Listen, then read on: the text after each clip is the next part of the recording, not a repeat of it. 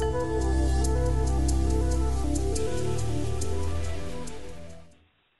right, we're live with Empowering Radio, brought to you by myempoweredworld.com. My name is Evan Dorian, and I'm your host for tonight.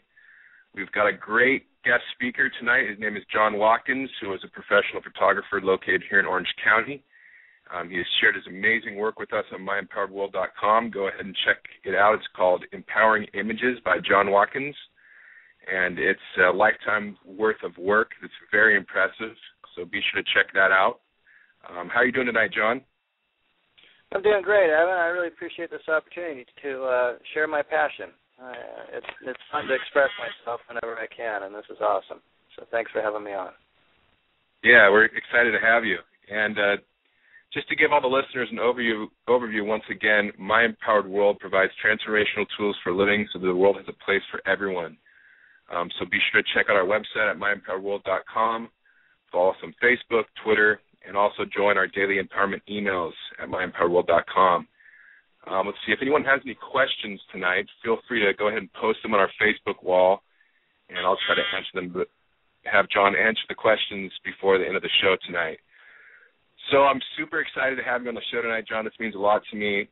We've pretty much known each other for a super long time, and you're someone that I've always looked up to, and you're a mentor and an older brother, and your work has always inspired me. And I'm excited to get the chance to share your work and your story with all of our followers. So with that being said, I guess we'll just start off with the first question. What inspired you to become a photographer? Oh, that's a pretty in-depth question, actually, and I thought about that in the last few minutes here, driving home from all day of work. Every day of my life is pretty much passionately inspired by photography one way or the other, and I thought about my early origins in photography, and it really dates back to when I was a small kid. I mean, like 3, 4, 5 years old. My parents were always kind of into exploring, and we had a trailer in the remote section of Baja California in the mid-'60s, late 60s, early 70s, that had a little dirt runway. My dad was a pilot, still is, and we would fly down to this little location, and we were basically the only trailer within 3-4 miles of another trailer, and beyond that, it was probably 40 miles before the next person. So I grew up in kind of a Robinson Crusoe environment, and I watched many good sunsets and amazing starlit skies in the clearest part of Baja California, the central area, on the Sea of Cortez. And I think it was the colors of the mountainscapes and all the beautiful colors of the ocean and sea life that really inspired me quite a few years after that to pick up a camera. I was just enthralled by all the God's nature, and that got the ball rolling. I years later got into people photography and kept that ball rolling, but I would say landscape and scenics were my first introduction to photography with a camera from all my memories of growing up in Baja California. Not as my prime place to live, but a vacation home that we frequently flew to. So, beautiful experiences as a kid. Awesome. And so, if you could express, I mean, how would your work, you got started, and then how did it evolve over time? I mean, how would you express, how it evolved? Sure. How it changed? Well, I didn't know anything about the camera at first. I had an early, like junior high school, I had a very good friend that was into photography quite a few years ahead of me, and he was pretty good. And when he spoke to me about it, it was like Chinese or Japanese language. I just didn't make sense of it. And I picked up a camera, and it was one of those situations where I taught myself by doing it so many times. I brought my camera with me. I was heavily involved in traveling the world as a surfer, and I took my camera with me everywhere. And I learned. Now, that was back in the film days, so it took quite a bit of money to figure out how to take a picture, but I just kept making mistakes.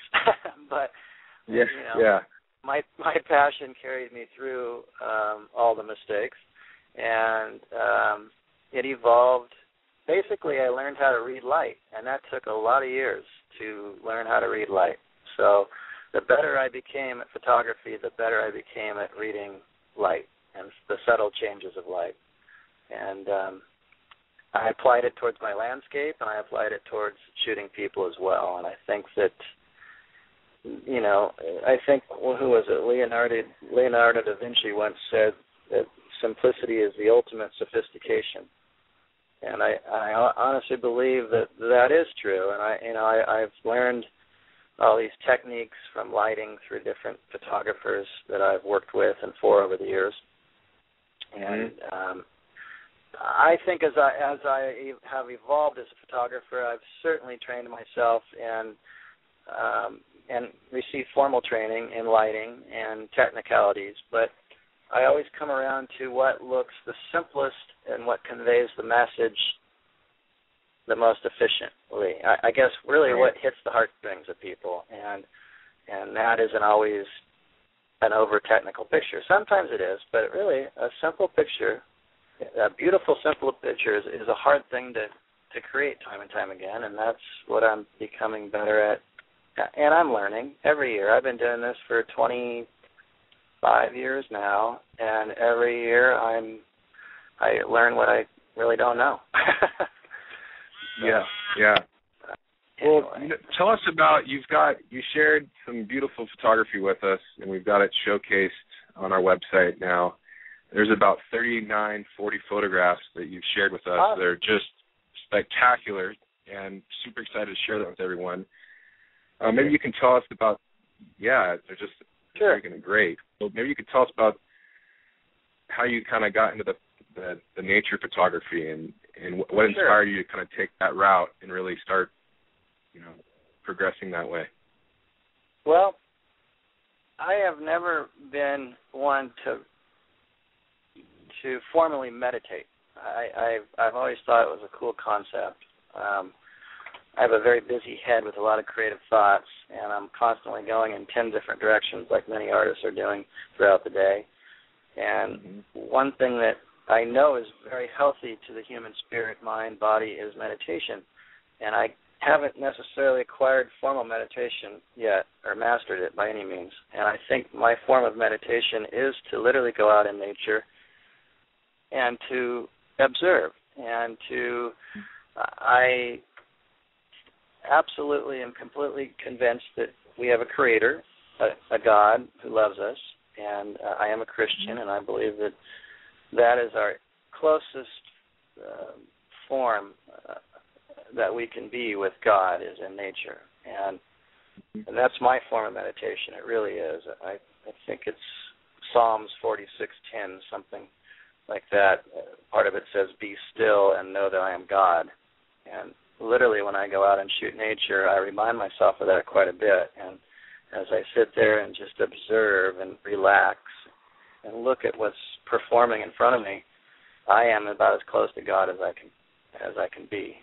And so I'd say it's my form of meditation.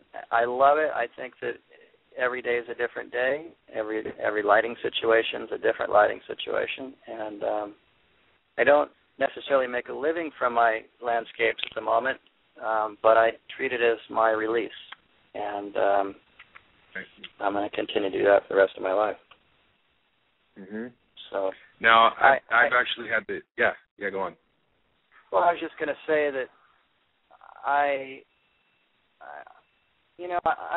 I'm very grateful that I've had the privilege to learn how to shoot people so well. That's the other side of my business: lifestyle photography, a little bit of fashion, quite a bit of portraiture, but to combine the two is an awesome thing, to take someone out into an environmental portrait situation and to understand how to shoot a landscape and also understand how to shoot a portrait within that landscape is a beautiful combination. And so I've been trying to, as my photography progresses, I ask myself my focus and my direction, and I think it is environmental portraiture where whoever looks at the picture really gets a good feeling out of the whole thing, not just the person, not just the environment, but it's a combination.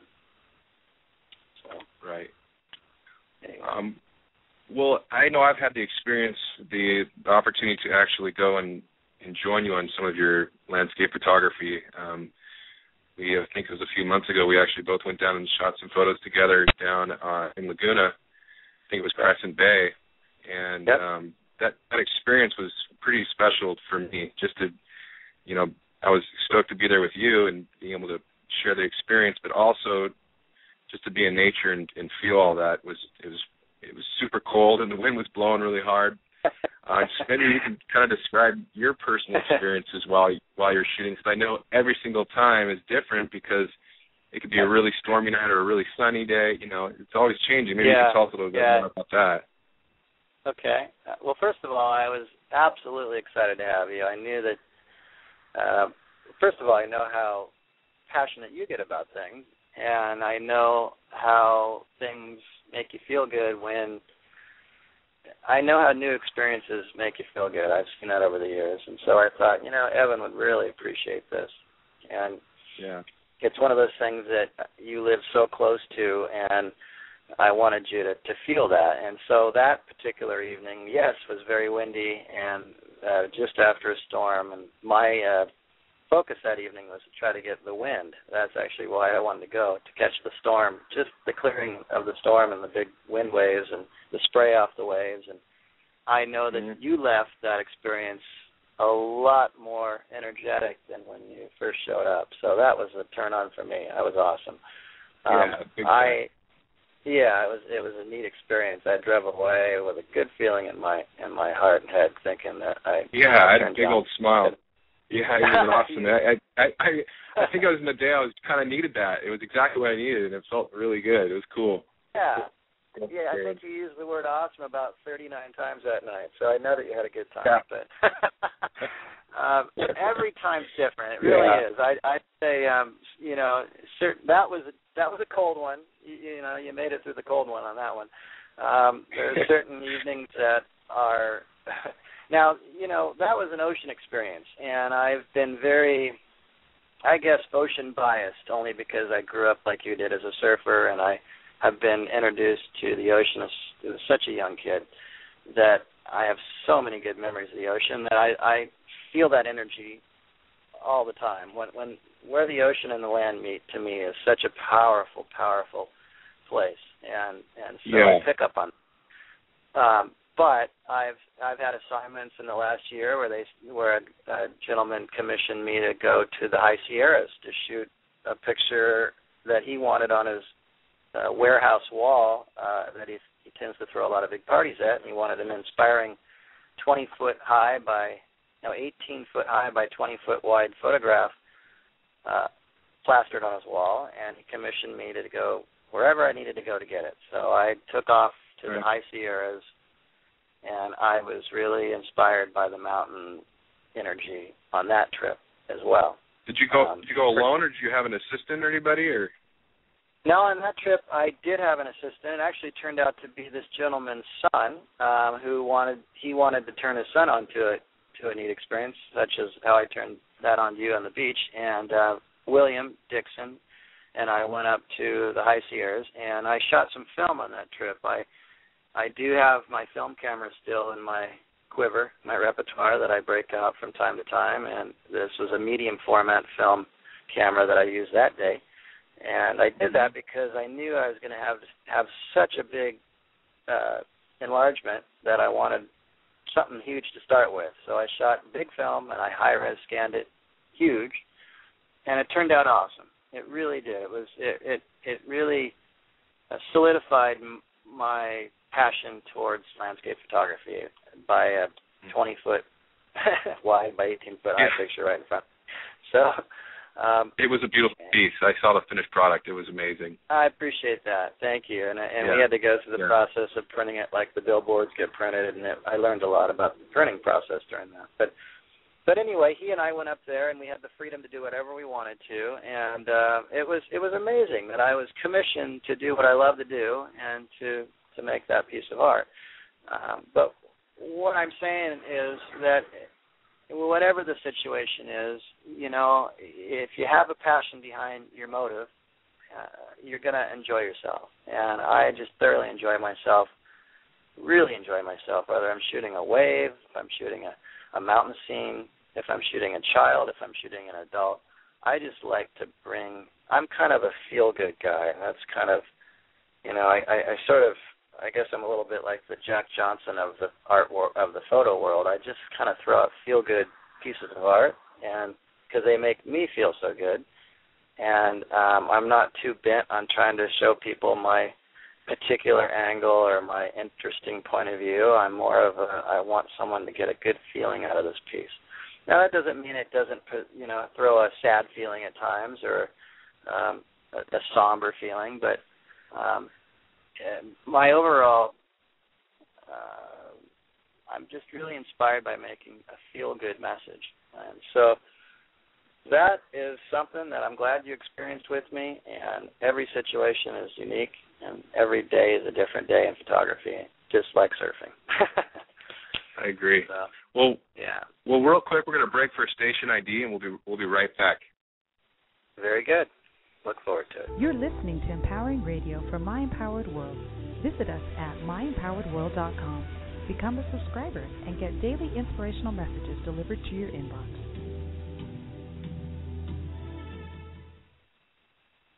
And we're back with Empowering Radio, brought to you by myempoweredworld.com. We are here with John Watkins, professional photographer located here in Orange County. And let's just go back to, I've got a question that I read about your bio.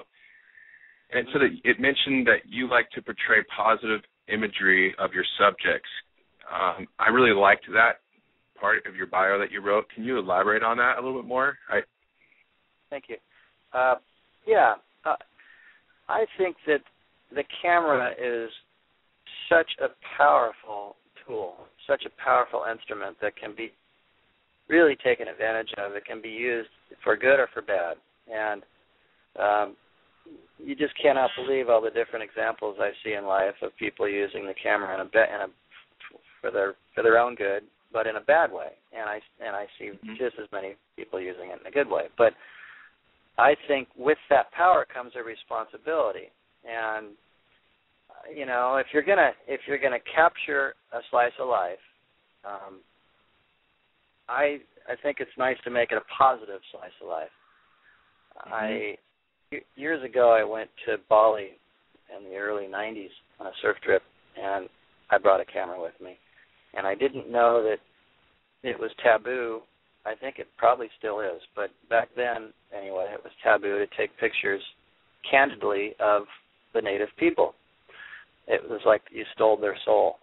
And I remember one particular situation. I was up in the mountains of Bali, nowhere near the coast, way up in the jungle area. And I was driving by. I wasn't driving at the time. I was with somebody that was driving me, and I had a lens pointed out the passenger window. And I shot a gentleman in front of his house, and he hopped on his motorcycle, and he chased us down for a good 5 miles. And we didn't know where we were going, and we were in a foreign land. And the guy is on his motorcycle, literally going 50, 60 miles an hour behind us, trying to get my camera or something. I didn't know what I did wrong, and I was, big smile on my face and shot his picture. So he never caught us, but we later said that story to somebody there, a local, who explained the whole situation, that he was out to get my camera because I stole his soul. So, that just shows you the power of the camera, and it shows you the responsibility that you have. And I really think that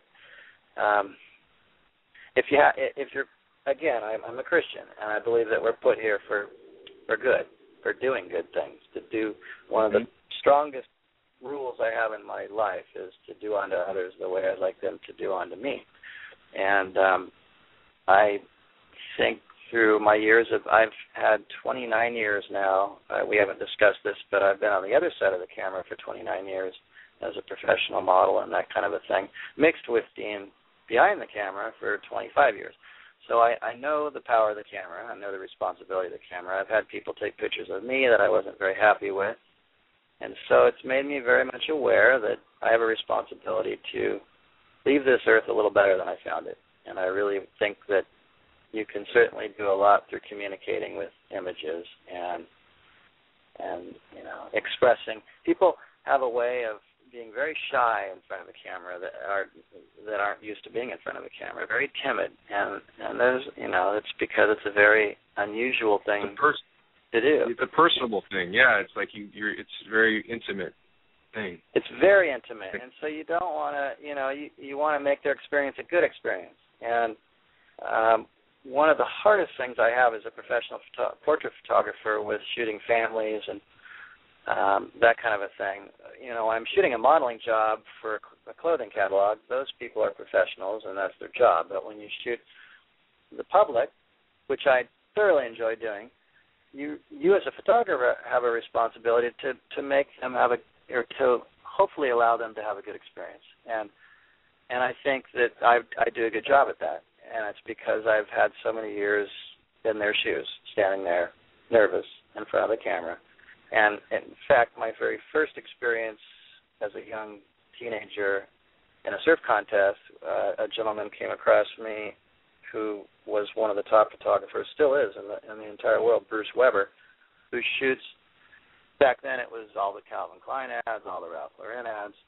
Nowadays he shoots the Abercrombie and all that kind of stuff. But he felt something about surfers, the energy that surfers had, and so he was shooting a surf contest one day.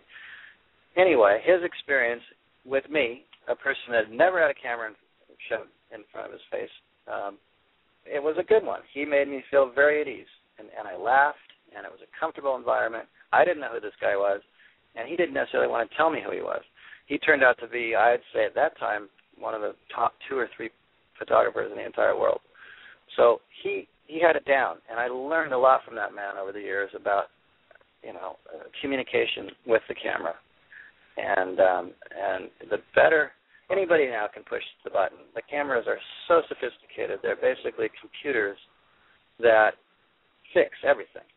And they meter themselves and they correct themselves. So our job as photographers is more of a communication job now more than ever. We really have to communicate with our subjects, throw feedback with our subjects, and really offer our subjects an experience that hopefully they'll walk away enjoying. And that's my goal, and I feel like I've become very good at that.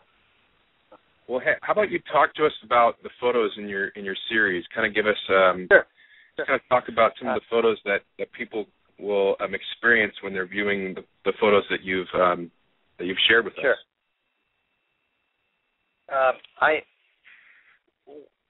Things have evolved in that aspect of my photography too, and I've learned that photography is kind of an experiment. It really is, between light, exposure, and light and exposure. That it makes things an experiment. So if you allow the slow shutter speed in a landscape situation to take hold, where you can purposely drag the shutter speed and allow that shutter to open up for a longer time than you might normally do, you get all kinds of weird things going on that you can't really forecast. It sort of happens, and you let the magic kind of happen. And I've done that with quite a few of my oceanscapes, where I've slowed the shutter speed down and I've let the ocean do its thing, and it's an experiment every time, but magic comes around, and so I'd say that's one facet that I've been into, and you've probably seen that on some of the images where you get movement involved with the ocean, and I think that's a very powerful thing. It becomes a little more like a painting. It's not so literal, and so a lot of my photography in the last 3 or 4 years with landscapes have become less literal and a little more surreal, not so real, a little more dreamscape, and my people photography in that sense has also. But my landscape has become very surreal, and I'm sort of focused on that right now to take photos like a painter would paint the scene, and that's not always perfectly in focus. So I enjoy that. I also enjoy colors, and so you're never sure what colors are going to come around when you take pictures in low light. If you take pictures in strong light, you kind of get what you see, unless you're using filters. If you take pictures in very low light, all kinds of things happen magically on the sensor. It used to be on the film, but now on the sensor. And, excuse me. There you go. And so, again, it's kind of an experiment, and it's a lot of fun. And so that taps in that surreal aspect that I'm going after. Mm-hmm. I think that we live near a very pretty area, Laguna Beach, and so I've been able to utilize Laguna Beach a lot.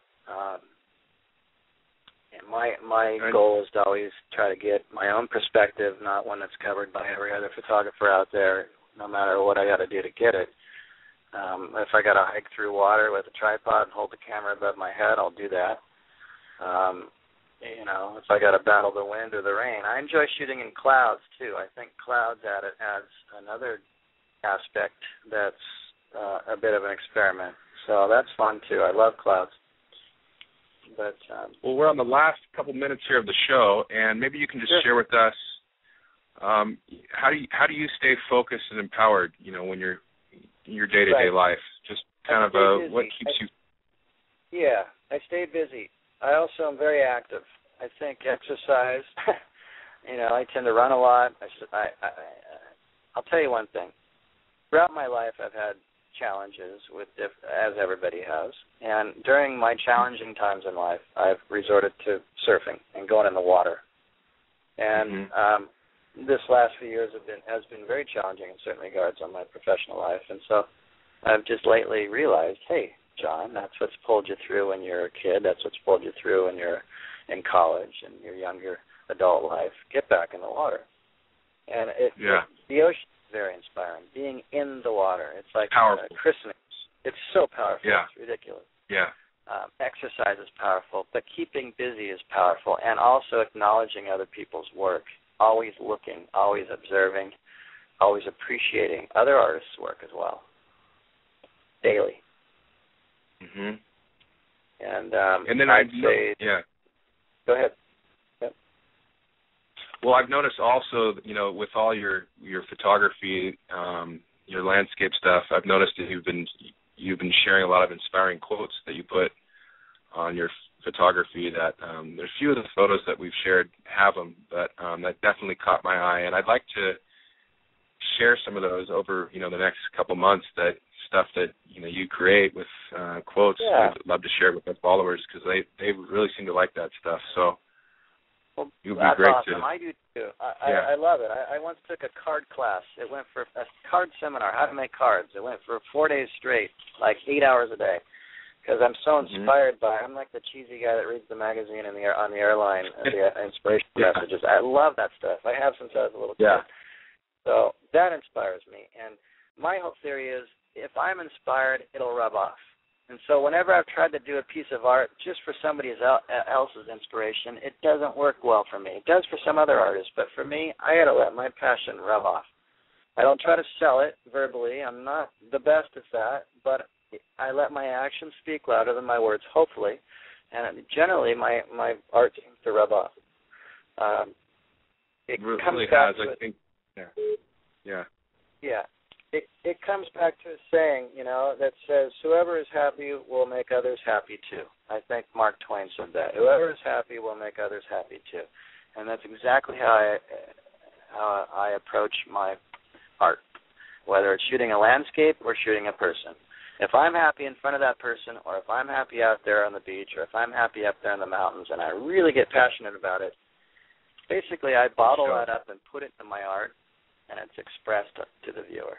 So it really comes down to that. Keep yourself happy, and it'll rub off on others, and they'll be happy too. Hey, John, that's the end of the show. Thank you so much for everything, and we look forward to having you once again. Go ahead and check out John's empowering imagery on myempoweredworld.com. And we thanks a lot for coming on the show, John. Yeah, thanks for having me, Evan. Again, you mentioned it. You're like my little brother, and I'm proud of what you've become.